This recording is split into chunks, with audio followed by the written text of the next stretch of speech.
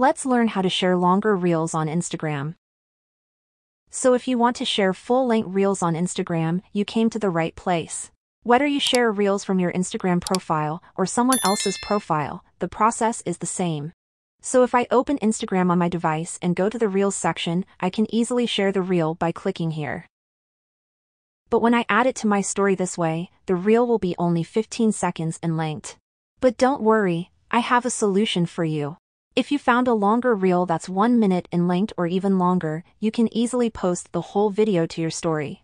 We need to go back and click on the share button one more time. And then copy the reel link. If it's not in the sharing menu, then tap on the 3 dots and copy the reel URL. When you do that, you want to go to the App Store or Google Play Store and search for Repost for Instagram.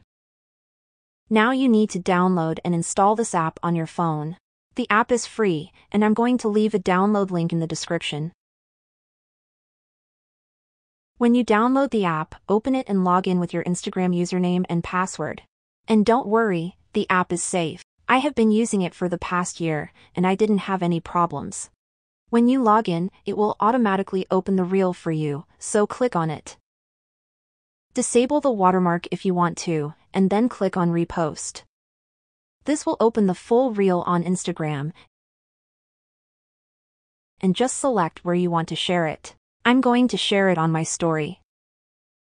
And that's it. When you share the reel, the whole video will be uploaded to your story. It doesn't matter if it's 30 seconds or 2 minutes, or even longer. That's how you can upload full-length reels on your stories.